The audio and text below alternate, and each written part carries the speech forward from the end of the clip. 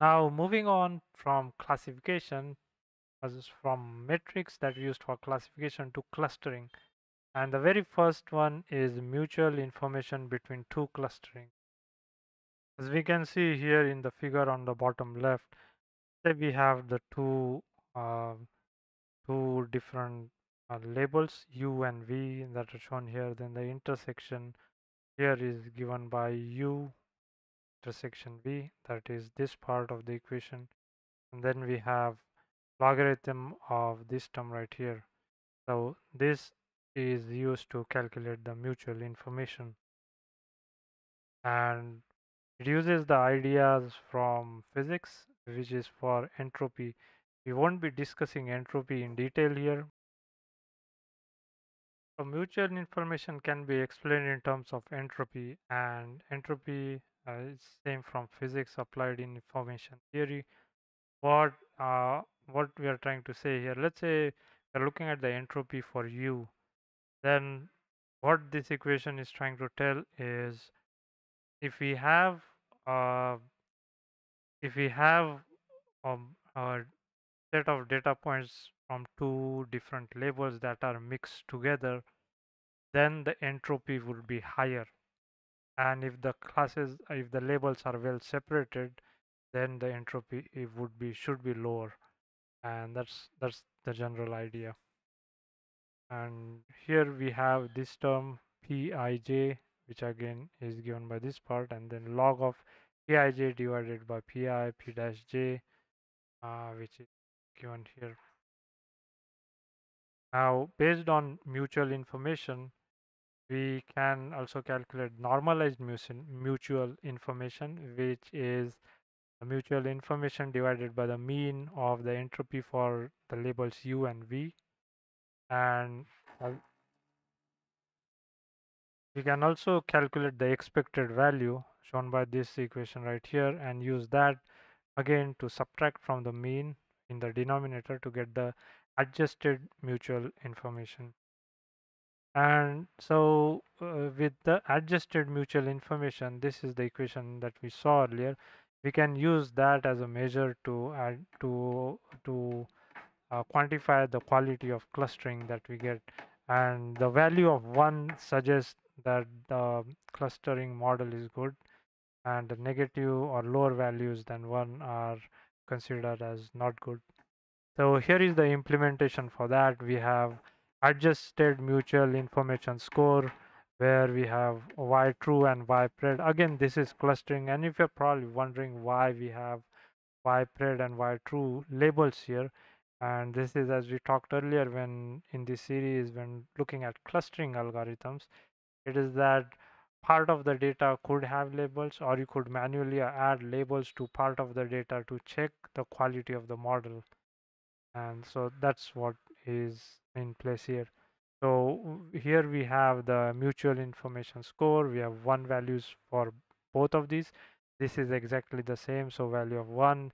These are different, but then the permutations are possible. That is to say that the clusters can have different labels, yet it does not make a difference. So here we have two clusters in the predicted case.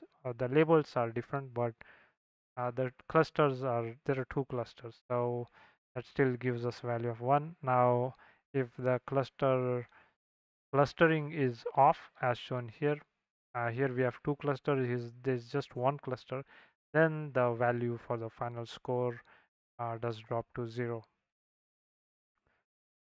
Moving on, there is something called as rand score. Now this rand has nothing to do with random. This is related to William M. Rand, who who has who has worked on this particular problem.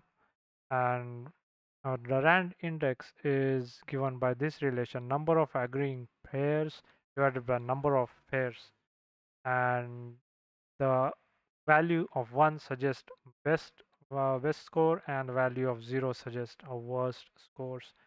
So let's say if we have when we're trying to find similarity between two clusters, um, if we have uh, pairs, so number of pairs of elements that are in the same set C and same set K, that's this one, and the same set number of pairs of elements that are in different sets in C and different sets in K, that is given by B. And then these are the total number of possible pairs in the data set. That gives the rand index. The implementation is the same. Rand underscore score is equal to y true y pred. And again, permutation is possible. You have two clusters, but they are different levels. That is okay.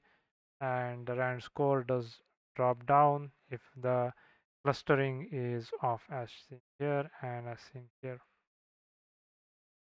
There is also a version of rand score which is adjusted rand score that is shown here. And in this adjusted rand score, we are dividing the adjust rand index by uh, uh, subtracting the expected value from the numerator and then dividing by max rand index after subtracting again it from the expected value. And the scoring is the same. 1 stands for the best score. The implementation is similar. Instead of rand underscore score, here we are using adjusted underscore rand underscore score. Now, this is a new, this is another measure in clustering, which is completeness score. So what we are trying to do here is uh, we are trying to see if all the data points that are members of a given class are elements of the same cluster. And that will become clear in this particular small example. Here we have two classes, 0 and 1, and the elements from class 1 belong to, all of them belong to class 1. Class 0 belong to class 0. We have completeness score of 1, which is perfect score. Now, permutations are possible. The clusters are there, two clusters, but there is no mix-up between the cluster data points. So that's all good. However, now here we have mix-up. So the cluster, this cluster, which is identified with a label 0, has data points in both 1 and 0 from the true cluster labels. And therefore, the completeness score has dropped to 0.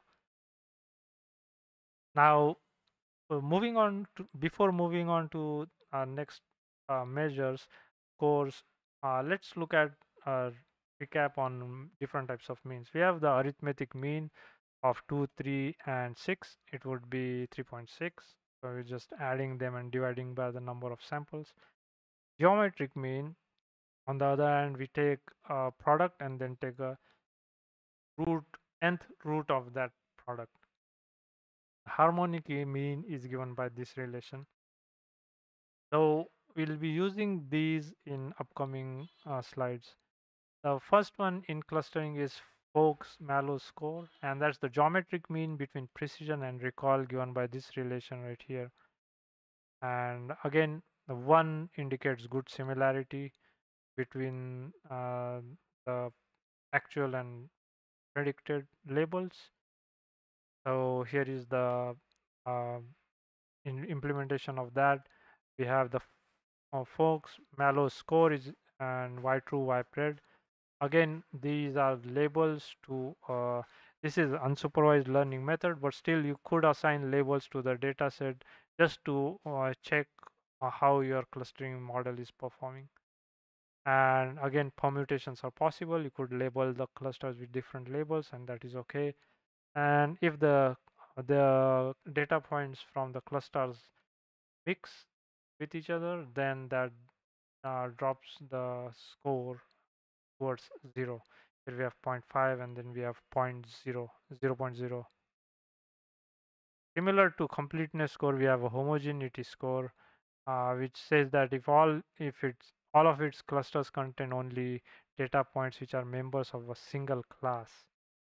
So again, here we can see that all the data points from this particular cluster belong to the same class as 1. These belong to 0. However, that does not hold true here because they belong to class 1 and class 0 both, and therefore the homogeneity score drops to. If these two concepts are still unclear, please let me in the comments below, and I'll try to elaborate on that. Then we have mutual information score, which is what we saw earlier, which is trying to identify the similarity between two labels, clustering labels, and the implementation of that is a standard method matrix dot mutual underscore information underscore, and we have y true y pred. And again, permutations are okay. We could label clusters with different labels. As long as there is no mix-up between of data points between clusters, you have a higher score. If there is a mix-up, then the score starts to drop towards zero.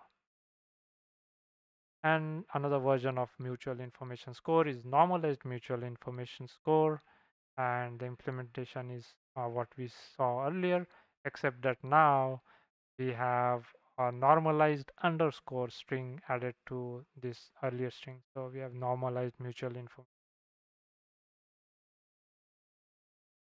Next, we have what is called as V measure score, and that is the harmonic mean between homogeneity and completeness. And it is given by this relation right here. So here, again, 1 stands for the best score, and we can see the implementation here, V underscore measure underscore score, and uh, the same uh, the same logic holds here as well for the data points that are cleanly separated. You have a higher score, and if there is overlap, then the score starts to drop towards zero.